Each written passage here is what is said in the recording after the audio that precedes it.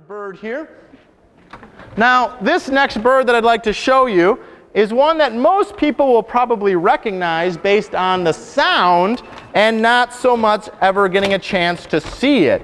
This next bird is not a bird that is typically active when we are up. It is a bird that is more active early morning and at dusk. It is nicknamed the Tiger of the Sky.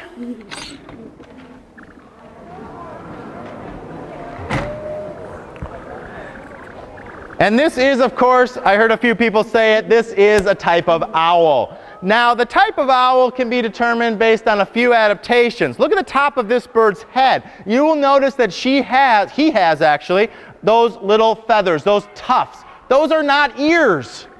Those are not horns. They are just feather tufts.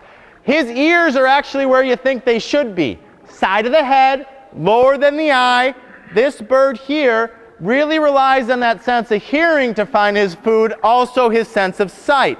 Those tufts can be used to make himself look bigger. They can be used to blend into his surroundings better, and he can control them as well for communication.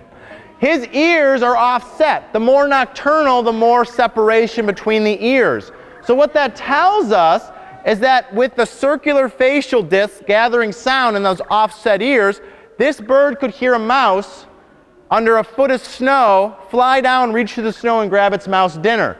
This bird has such good hearing that at this moment, he can probably hear your heart beating in your chest. Pretty cool. Now, look at the eyes, very large. These birds have large eyes to gather light. They have something, they actually lack something that we have behind our eye, which is muscle. This bird cannot move his eyes in his head. He has such large eyes, there's no room for muscle. So what that tells us, if it looks like he's staring at you, he is. He's staring right at you. Since he can't move his eyes, he moves his head. All right, who's here heard that owls can turn their head all around the circle? True or false? False. False. They can't go all the way around, but what he can do is 270 degrees out of 360. So if he can't move his eyes, he has to move his head. What allows him to do that and not us? 7 more neck bones. He's got 14, we have 7 in that little space. Pretty incredible. Now notice his coloration blends into his surroundings. That's going to help him because he is an ambush predator. This is a bird that is going to wait for their dinner to come to them. It's kind of like me. I'd rather have the Domino's delivery come instead of going out and getting dinner. It's less energy. I'd rather lay on the couch longer. This bird here will wait for the rabbit, wait for the skunk. They eat skunks for dinner. They can't smell. They'll eat other raptors, snakes, other birds. You name it. If it's small enough, they will eat it. Now, as I talked about at the beginning, he has his hooked beak, he has his good eyes, but look at his feet. 2 toes in the front, 2 toes in the back. He can move a toe compared to the first 2 birds that you saw. An animal that can move a toe, pretty cool word. It's called zygodactyl. Did you know? Zygodactyl. They can move a toe. Notice his feathered feet. Silent flight. This bird could fly over your head and you wouldn't even know it based on his feet and based on his wings having very silent flight. I want to do a little demonstration for you. In my pouch here I have a mouse. I promised you at the beginning. But in this pouch, this mouse isn't alive anymore. Oh, sorry to disappoint you. Thought it was cool. Okay.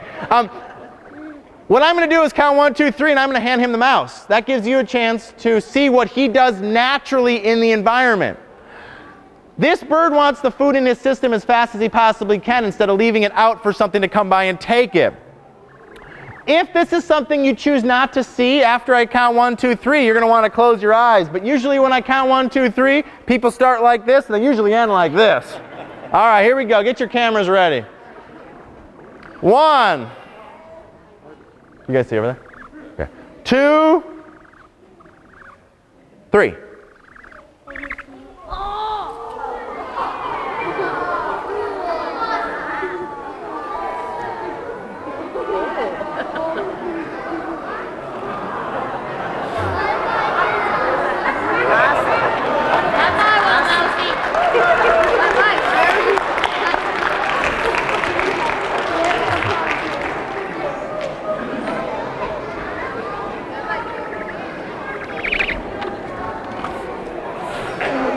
So really that big lesson, I like to do that activity A because I think it's pretty interesting and it's very cool. Second, it does show that natural behavior. They want that energy in their body. If they caught that mouse, they better get it instead of their friend that comes by.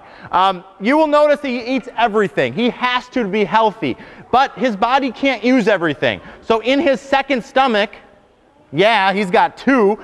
His second stomach actually packs together all the non-digestible material and the fur, the feathers, the bones, grass, dirt, anything. And then every day, 12 to 24 hours later, they cough up what we know as a pellet.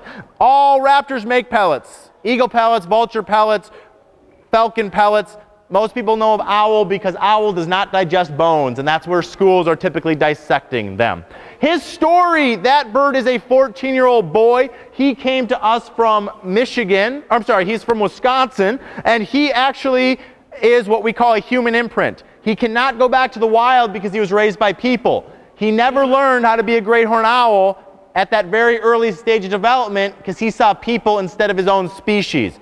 That's why he's with us. The big lesson we can learn: if you see that baby bird, leave it on the ground. Mommy and Daddy can still care for it. And if you have more questions, call the expert instead of bringing him into your home, giving him food and water, and that imprinting can happen at a very early age in their development.